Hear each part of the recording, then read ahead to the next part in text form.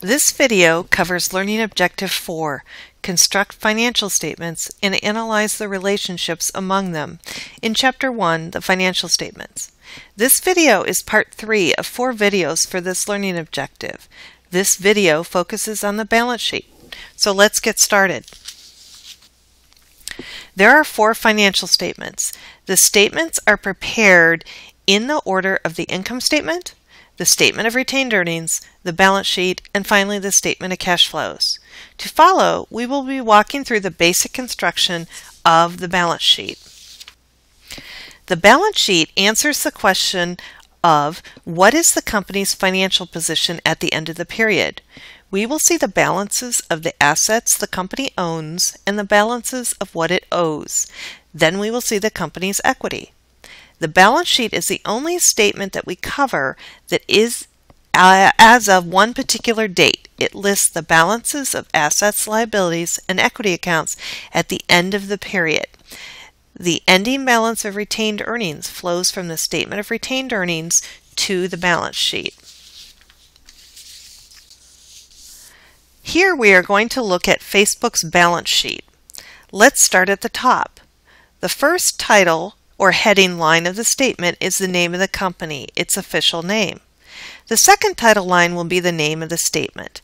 Here I have included the words adapted for classroom use because I have condensed this statement from the original to make it more understandable. Okay, then the date line is next. It tells us the date of the statement. It is important to note that the balance sheet is always as of one particular date. It is the balances on that date. The balance sheet is the only one of the 4 statements that we have that is as of one particular date. The other statements cover a period of time. We then see the column heading in millions. That means that 6 zeros have been left off the statements. This is done to enhance readability. I have divided the balance sheet into 2 slides, the assets on this slide and the liabilities and equity on the next slide. I am doing this so that you can see the numbers. Otherwise, there is just too much on the screen to see anything. Next, we see the top row of the actual statement after the headings. The balance sheet will always start with assets, always. Current assets are first. Current assets are those assets that will be used up or converted to cash within 1 year or operating cycle. There is a particular order that the assets are listed in. First current assets and then long-term assets. Current assets are listed from most liquid to least liquid. By liquid, we mean roughly closest to cash. Cash is always the first current asset.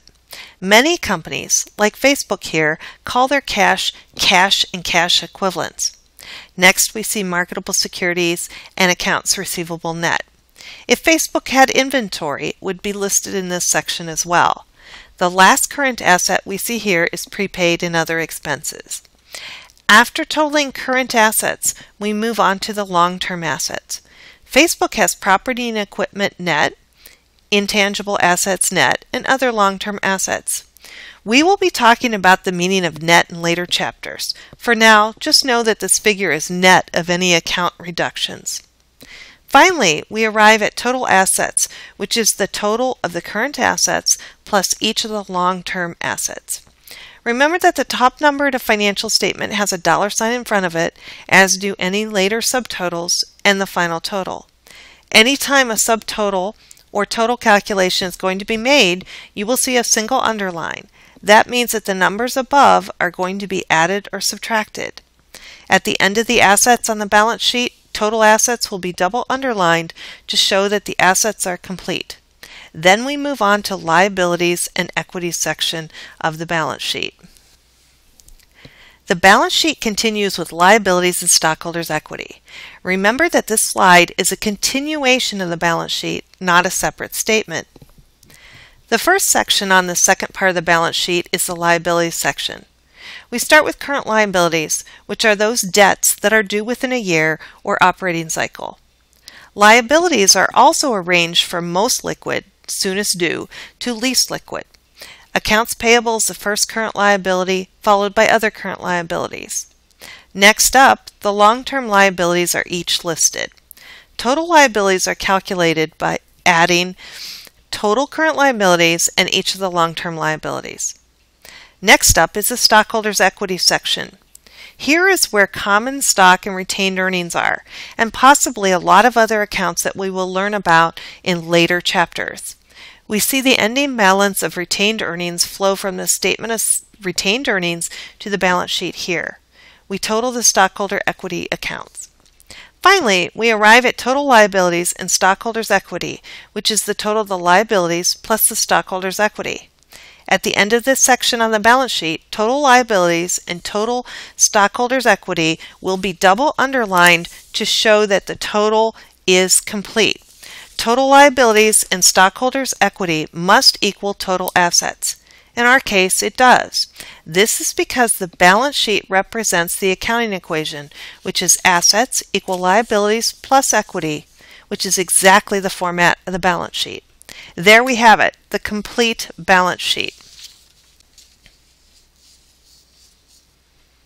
Now we have a few knowledge check questions coming up to test your understanding of this material.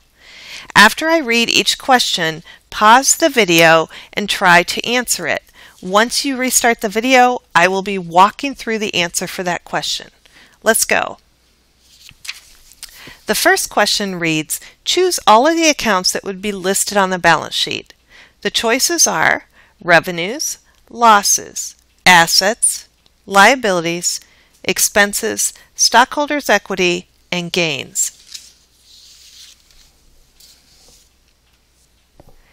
Assets, liabilities, and stockholders' equity are the types of accounts that are on the balance sheet.